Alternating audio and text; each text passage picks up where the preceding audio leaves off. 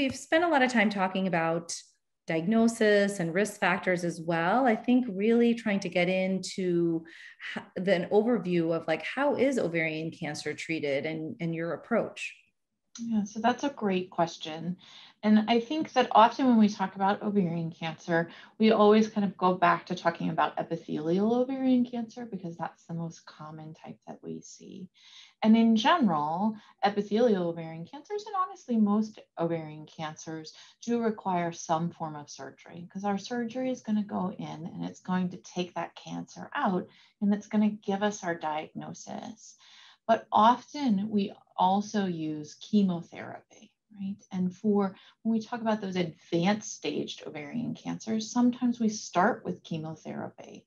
And that is where that biopsy may come into play, right? If we are worried that surgery may not be the right thing for that patient, then we may start with chemotherapy. And that chemotherapy can help to shrink the tumor so that surgery may be possible or safer for the patient, depending on their age, depending on what other medical problems they may have, or it can depend on where the cancer is. So if we can't take that cancer out safely from surgery, we may start with chemotherapy so that surgery can be something where we go in and any cancers that's left we can remove. We often have additional types of treatment outside of classic chemotherapy that we may use to help.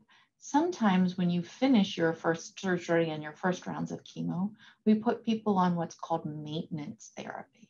And the goal of that therapy is to try and keep that cancer from coming back.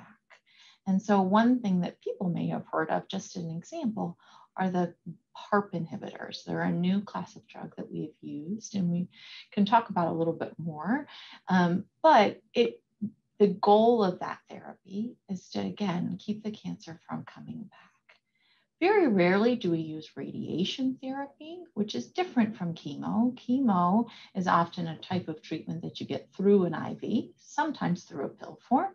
Radiation, I describe to patients, it's similar to when you would get an X-ray, right? You lay on a table and they give you radiation just at a much higher dose than you would get from an X-ray. And that helps to kill those cancer cells in a very local fashion, right? If it's one little spot, we can often use radiation therapy for that. We are constantly looking for new and better ways to treat ovarian cancer. And so your doctor may talk to you about clinical trials. And clinical trials frequently combine the chemotherapies that we know have worked with new drugs that are trying to target the bad things that the cancers are doing to your cells so that we can kill the cancer cells more specifically. Another important part of our treatment that I talk to my patients about from very early on is what we call palliative care. And sometimes people associate this with hospice care, and there's an important distinction between those two. Palliative care is really meant as a supportive part of the care that we give to our cancer patients, because we know that both cancer and the treatments that we give can be really hard, and they can cause lots of horrible symptoms like nausea and vomiting or constipation or diarrhea. And so our palliative care colleagues are really there to help us manage those things and to make the treatment for your cancer that much easier. When we talk about choosing the type of treatment, it really depends on the type of cancer, right? We talked about the epithelial, but also the more rare subtypes, those germ cells or stromal tumors.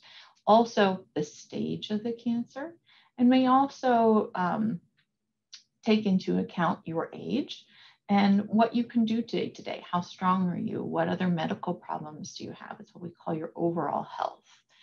And one of the really important things that we take into consideration are the people who treat these cancers all the time.